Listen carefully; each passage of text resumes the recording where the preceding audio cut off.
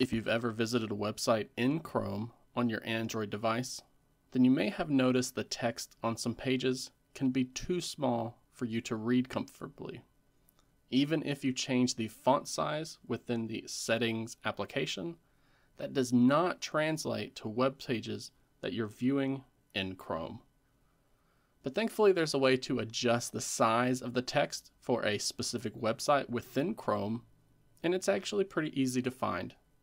Although, if you find that you're doing this for all of the websites that you visit, then be sure to stay tuned toward the end of this video, as I can show you a universal setting that can adjust the font size within Chrome for every website that you visit.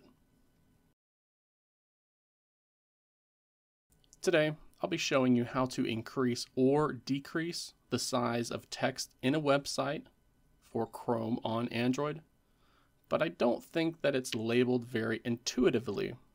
It does make sense once you know what the feature does, but I actually assumed that it would only bring up a small magnifying glass rather than adjusting the size of the text within a website.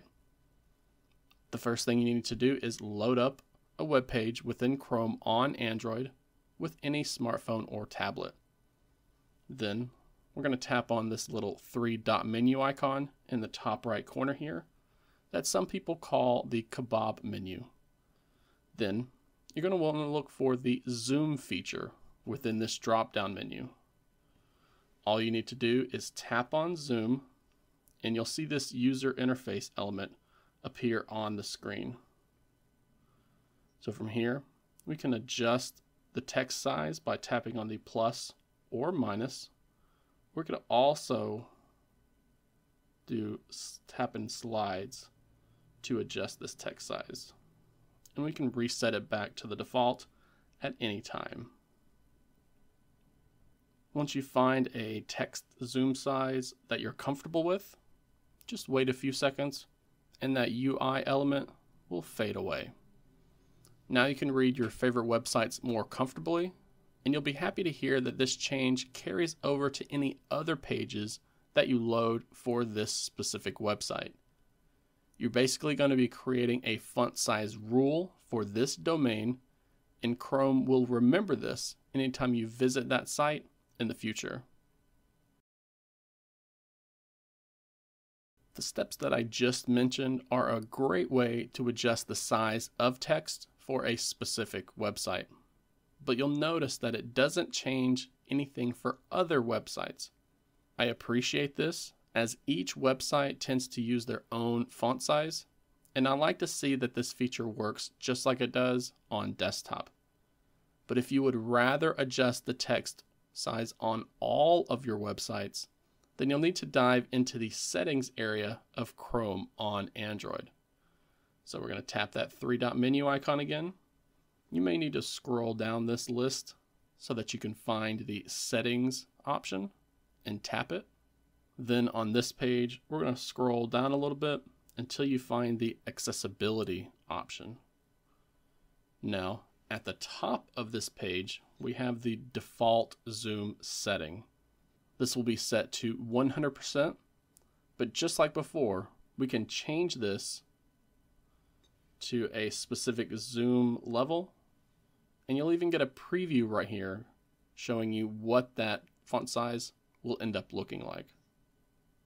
Again, you can adjust this so that the text is smaller and you're decreasing the size, but I find most people end up using this to increase the size.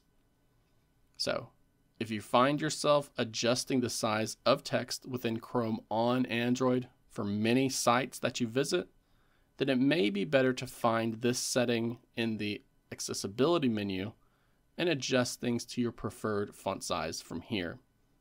You can still increase or decrease the size for each website you visit, and Chrome will remember those changes.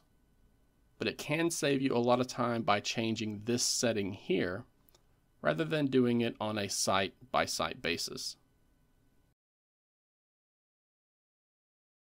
As mentioned earlier, I'm not a big fan of Google labeling this feature Zoom from within its overflow menu. It's not the worst name for it, but I do think it could be changed to something like text or text size, and then show a small icon next to it that will help to reinforce what the feature actually does. But I do like how Google has programmed the feature for Chrome on Android. Too many times I've been left wondering why a website has chosen to display its text too small or even too large for a smartphone.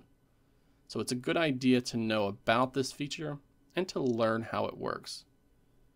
Now, if you have any questions about this guide or just about Android in general, then feel free to use the comment section down below. And please, do not forget to like this video while also subscribing to the channel for more Android tips like this.